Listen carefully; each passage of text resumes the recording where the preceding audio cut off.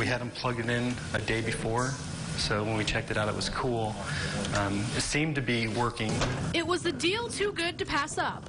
That's at least what Bobby Solis of Centerton thought about this refrigerator he purchased in Bentonville through Facebook Marketplace. I had them send out an LG repairman. He determined that this unit was condemned unrepairable because the evaporator fan motor was missing a wire from the factory this way. Solis says he asked for his money back, but the seller refused. All the additional repairs costing him hundreds of dollars. Started doing a little more research and found out his name wasn't what he said, wasn't his real name that he sold it to me under.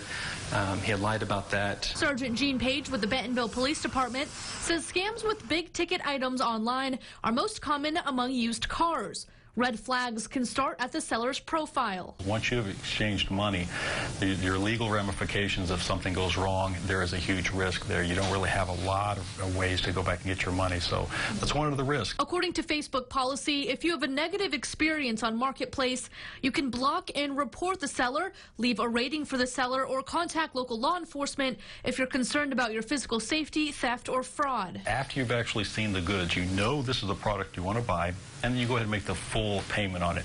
Never agree to do payments with another person. Solis says he's sharing his story so this doesn't happen to other local families, especially from people in local online yard sale groups. Go with the gut, like I guess know how to test certain things. Sergeant Page says if you buy something online, meaning in a public place and in daylight, is the best way to stay safe. If you think the item online is fake, you can actually do a reverse image search online using Google. In studio, Kelly O'Neill, Fox 24 News.